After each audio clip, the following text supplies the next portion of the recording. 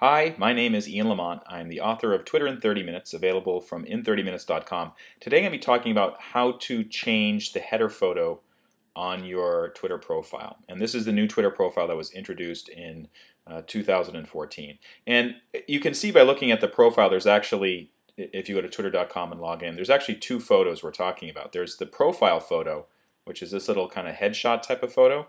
And then there's it's what's called the header photo, which is the one that kind of goes across the top there.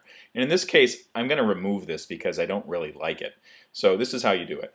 Go to twitter.com, log in, click on Me. And then it will say change your header photo. I'm actually going to remove it. And the way I do that is just select remove. It says yes, it makes more personal, but I don't want to have it, so I'm going to get rid of it. Go to theme color, click on that, and then you can select different theme colors. So, for instance, maybe you like red, maybe you like green or something like that. And just one warning about changing the theme color: changing the theme color will actually change the color of links as well as the header background.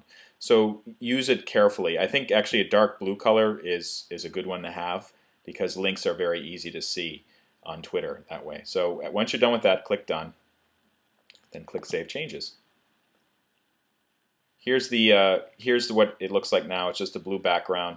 If you go back home, you'll see that it's shrunk in size. But in my case, it's going to make my kind of the headshot photo stand a little better. It looks a little bit weird, this dark blue color, so maybe I can play around with that more, but it's very easy to do. Again, just go to Me, then click the Edit Profile button, and you're good to go. For more information on how to get the most out of Twitter, check out my book, Twitter in 30 Minutes.